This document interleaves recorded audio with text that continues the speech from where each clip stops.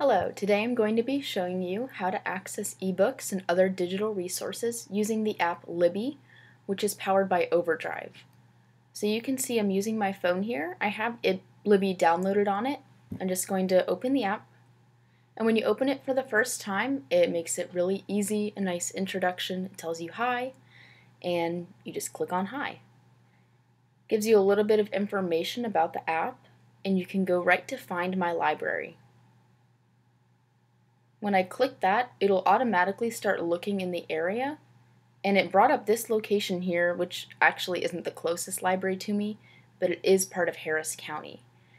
So I could click yes. I could also click no. Maybe the library that pulls up is not the library you want. So you can either use my location or you can search for a library, which is what I'll do here.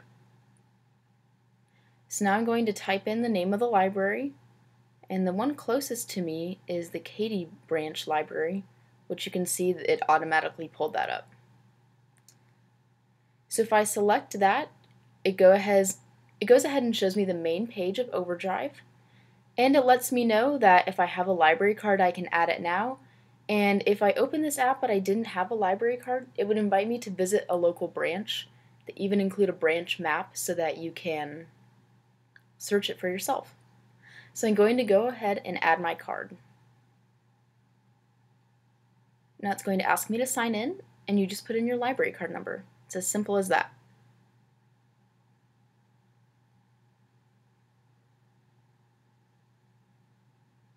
And I do know mine by heart because I work for the library. You hit sign in. You can also sign in with Facebook, or if you already have an Overdrive account and prefer to use that, you can. So now I'm signed in. You can see I have one library card, and it goes ahead and shows me the main collections. It shows me different genres. Right now we're doing a summer reading challenge, so it gives you some recommendations for that. So there's a whole bunch of different stuff right there. But I'll go ahead and start by looking at my shelf. Now, my shelf tells me loans, holds, tags, and activity. So loans would be any ebooks or e-audiobooks that I have checked out, which I don't have any. If I go over to holds, it does show me I have a hold on this book called My Life with Bob. It shows me it's an ebook. If it was an audiobook, there would be a little headphones under it. It tells me when I place the hold, and I can even click on that book and it'll let me read a sample. I can edit my hold. Maybe I don't want it right now, maybe I want it later. I can cancel the hold, and it gives me some general information on the book itself.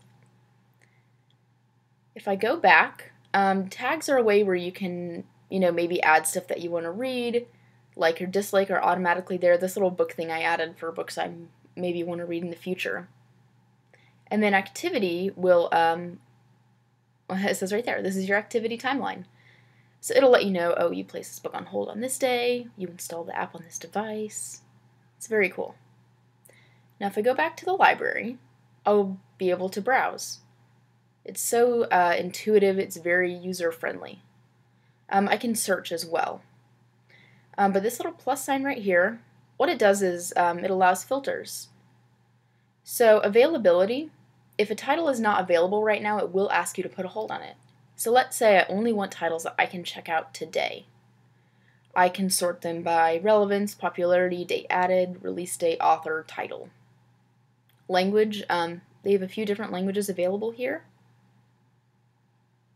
Audience, you can kind of change that if you want something more general, something for kids or young adults. And then compatibility. Now, Libby works on Android and iOS devices, but it is not an app available for Kindle Fire. If you do prefer to read on your Kindle, you can select only titles that have Kindle availability, and there is a setting to where you can get this to work on your Kindle, which I'll show you in a minute. Then if I hit Apply Preferences, it's only going to show titles that I can check out today. So we've got The Martian, we've got Gone Girl, which you can see is an audiobook by that little headphone logo. You can look at the collections as well. But if I want to search for a particular book or author, I can go ahead and hit Search the Catalog. I can go ahead and just type in a title or author to see if they have anything, or I can hit More. You can do title, creator series, the ISBN, format, so maybe I only want audiobooks or I only want ebooks. They have some read-along titles as well if you want to read to kids. Pre-release titles, that means that these are books that have not come out yet, but you can go ahead and put them on hold. So I'm going to go ahead and hit less, and I'm going to type in an author that I like, who is Ted Dekker.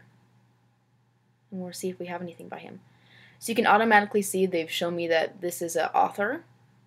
So if I click that, it's going to only show me books that are available to check out right now, because that's a setting I chose.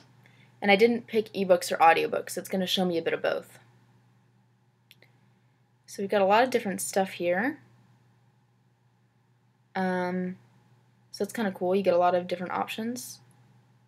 So for example, let's say I'm interested in this book called The Sanctuary. I can either read a sample or borrow it right from this screen. This little logo right here is a tag. Looks like a little luggage tag. I can also click on the image of the book, and it brings up some more information. I can borrow it from there as well or read a sample. It gives me a little summary of the book, which is great. And it lets me know some other information, like when it was published, and oh, it supports Kindle, so if I wanted to read on my Kindle, I could do that. Now if I hit borrow, it'll let me know you are borrowing this from Harris County for 14 days, and then I'll hit borrow again.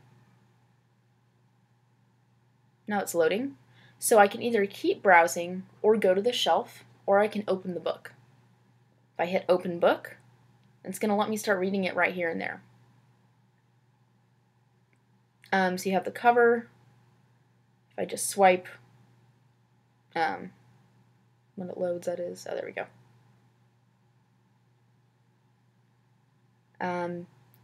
We've got, table of contents and stuff. So cool things that you can do with this. You can add a bookmark. So, okay, this is the page I left off on. You can also search through the book, so maybe there's a name you want to look up. It'll give you a list of chapters, a list of your bookmarks, and you can do reading settings as well. If you want the print a little bigger, you can increase that. You can change the lighting if you want it a little dimmer. And those are really cool. If I clicked on chapters, it'll let me search.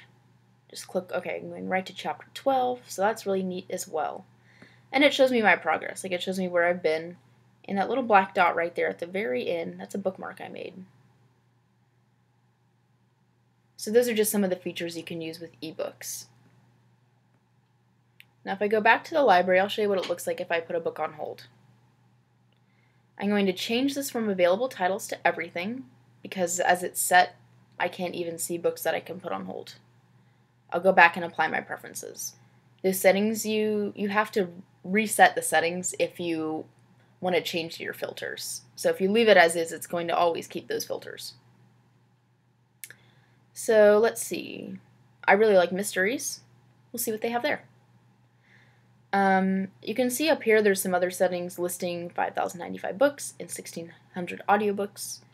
So let's say I want an audiobook. If it says borrow right here, that means it's available right now. See if there's any I can place on hold. Apparently not. Oh well. Let's see here. So I'm actually going to click on the ebooks just to see, and you can refine it from here as well. So maybe I want to sort it by release date. I want the newest titles, and that'll kind of give me more of a hold idea. Okay, Midnight at the Bright Ideas Bookstore. I've heard of that book. I can go ahead and place a hold. It'll again remind me what I'm doing. And now I've placed a hold. So it's really intuitive and very neat. I really like this app. Now another thing you can do, I'm going to go back to my main page. If you just go back to library, this is the main default page. You can do settings. So you can switch your library. So maybe I have a library card at more than one library. I can add that. It's one-stop shop for all of your library cards. And then if I had added another card, it would show them here. You can actually go right here and add another card. So this is good for families if you have more than one person in your family using this app. That's a great place for you to have it as well.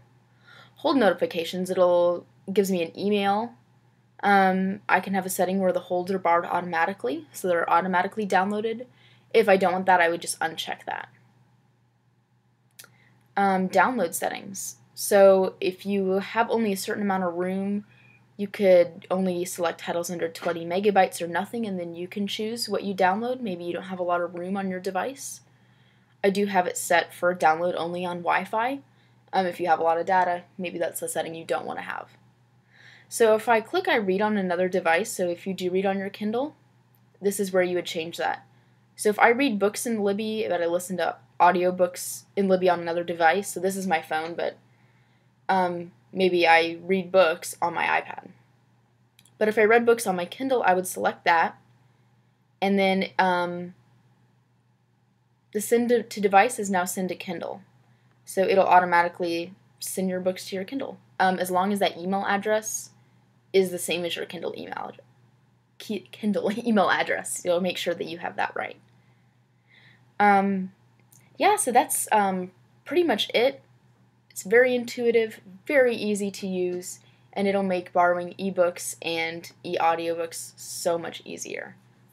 Thank you for your time.